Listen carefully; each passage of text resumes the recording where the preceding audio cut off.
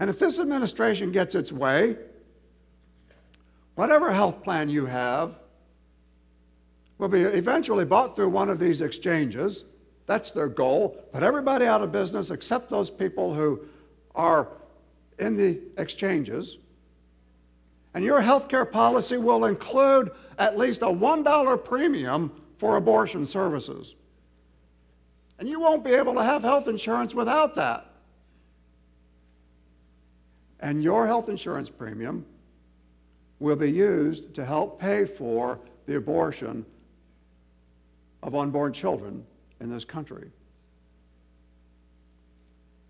And your insurance company will not even be allowed to tell you that some of your money is going into those abortion funds. Already, those regulations have been written, and the only place where the insurance companies can tell people that some of their premium is actually going into this abortion fund is in the fine print of the policies themselves. They will not be able to put that in any of their promotional literature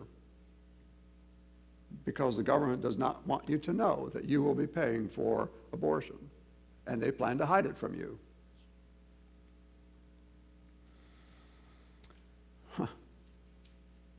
Folks, it's now. The time is now. There is not a tomorrow. There is not a next year. There is not a next decade. The time is now.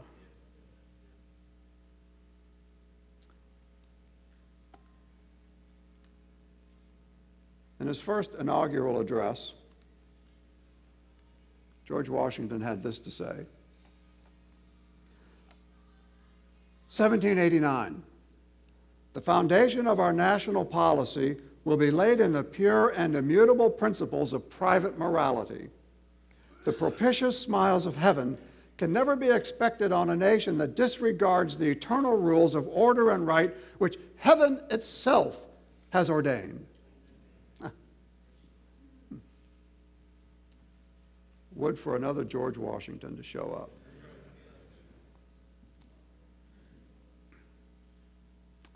See, our founders understood. Our founders understood that we were answerable to a God. Now, it's true they didn't all see and think of God the same way we do. It's really important to understand that, in fact. But they all understood that there was a God, that he was a personal God, and that he was watching over the affairs of men, and he was holding mankind accountable for how they lived.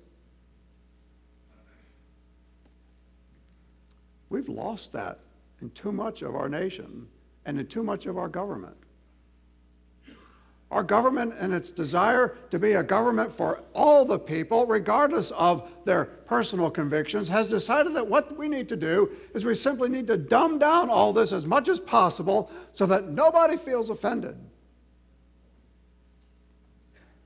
And that nobody could or should be offensive to anybody's value system. Well, folks, I submit to you that if our founding fathers had that view, we'd never have become the nation that this has become. If our nation is dependent on heaven's eternal rules of order and right, we have got to understand the role that Christians play in helping our nation stand firmly on that foundation. It must be the church. There is nobody else. There is no one else to stand in that place and say, this is what we will do, and we will not do this other thing. We will follow God's standards, and we will insist that God's standards be followed, and we will not take another path. And we will stand in the way until the things of God are the laws of God and the laws of this nation. Now, Dr. Bergen pointed out, I hope this thing keeps working for me, because if it doesn't, we're in a load of hurt. All right, look at that. Dr. Bergen pointed out that we have two great mandates for our lives in the world. The first one, the Great Commission mandate, Matthew 28. You all know it. Go and make disciples. Evangelism is our first mandate. If the church doesn't do anything else, it must evangelize and it must make disciples. If it does nothing else, that must be done because there really isn't anybody else to do that. We have God's truth for salvation. There is salvation found in none other than Jesus Christ. All faiths do not lead to God. Well, not to peace with God. All faiths do lead to God, but too many of them for judgment rather than salvation. All men will stand before a just and holy God. Only those who have trusted Christ as Savior will enter into his peace for all of eternity. That must be our first and foremost priority. That is our first mandate. But fortunately, the Lord knew that we could walk and chew gum at the same time. And he also gave us a great cultural mandate. Matthew 5:13-16. You are the salt of the earth. But if the salt has become tasteless, how can it be made salty again? It is no longer good for anything except to be thrown out and trampled underfoot by men. You are the light of the world. A city set on a hill cannot be hidden, nor does anyone light a lamp and put it under a basket, but on the lampstand, and it gives light to all who are in the house. Let your light shine before men in such a way that they may see your good works and glorify your Father who is in heaven. Now, I read that a lot of times before some things dawned on me. The first thing that dawned on me a little while ago, not so long ago, believe it or not, was that these are declarative statements.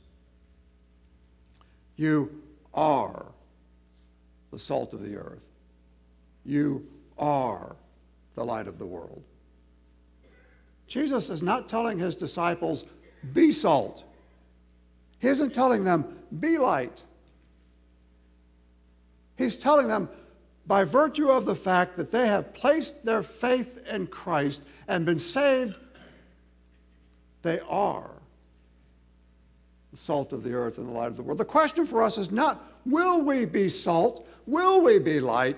That question has been settled once we trusted Christ as Savior. And of course, we know what those metaphors mean. Salt is a preservative. It prevents decay, so we're supposed to be involved in preventing decay. Decay of what? Jesus helps us understand that as well when he calls us the salt, the light of the world. That word world is the Greek word cosmos. It was the closest word in the Greek language for our word for culture. In other words, Jesus was telling us that we are the light of human culture. We are the light of God's truth coming into human culture and pointing out error and pointing to truth. And we are the salt that prevents decay in the culture and gives it flavor. Our lives are flavorful. They show what a life can really be like. They show what happens when people align their lives and their values with God's values. And they show the world what really can happen in the lives of people who are submitted to the Lord's ways. And the only thing in here is an expectation that we would do what salt does and what light does metaphorically. That we would actually engage the culture in such a way that we make it better, that we improve it. And the only thing that Jesus points out here is the absurdity of not doing that. He's telling us it's absurd not to be light and salt and not to be light and salt and not do what those do.